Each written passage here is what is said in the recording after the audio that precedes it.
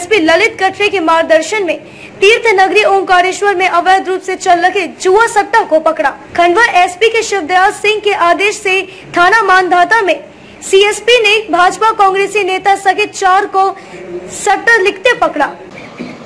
Sir बताइए, आज क्या कार्रवाई की गई है?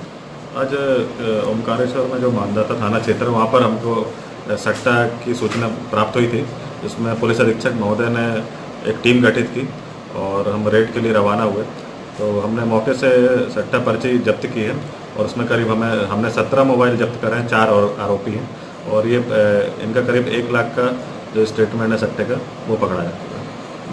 तीर्थ नगरी ओंकारेश्वर में खंडवा एसपी शिवदयाल गुर्जर के निर्देश पर जिले में अमन चैन शांति और आपराधिक तत्वों पर नकेल कसी जा रही है। इसके लिए पूरे जिले के अंदर 144 धारा के साथ समस्त अवैध कार्य करने वाले और 2 नंबर के धंधे करने वालों पर अंकुश लगाने के लिए ओंकारेश्वर में वार्ड क्रमांक 9 के मकान में कालू पिता नत्तू भोई के मकान में शाम 6 बजे एसपी के आदेश से खंडवा सीएसपी ललित कटरे एवं थाना मानधाता प्रभारी जगदीश पाटीदार एवं स्टाफ के साथ जाकर 4 लोगों को सट्टे की सामग्री सहित धर दबोचा और थाना मानधाता में जुआ सट्टा एक्ट में प्रकरण दर्ज कर लिया, जिसमें गजेंद्र पिता एकनाथ अग्रवाल भारतीय जनता पार्टी के उपाध्यक्ष पद का दुरुपयोग करते पाए गए। मोबाइलों पर किस किस व्यक्ति पर सट्टा लिखा जाता था और किस किस व्यक्ति को सट्टा उतारा जाता था, यह जांच का विषय है और जांच की जा रही है। वहीं मानधाता थाना प्रभारी जगदीश पाटीदार ने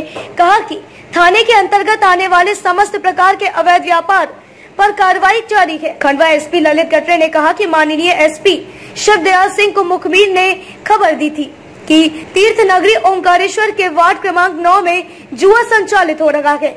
उनके निर्देश पर कार्रवाई की गई। अभी और कार्रवाई बाकी है। मुख्य आरोपी गजेंद्र अग्रवाल है। मध्य प्रदेश के खंडवा से अहमद सिद्दीकी की रिपोर्ट। जी सर। और सर आगे आगे की कार्रवाई के बारे में?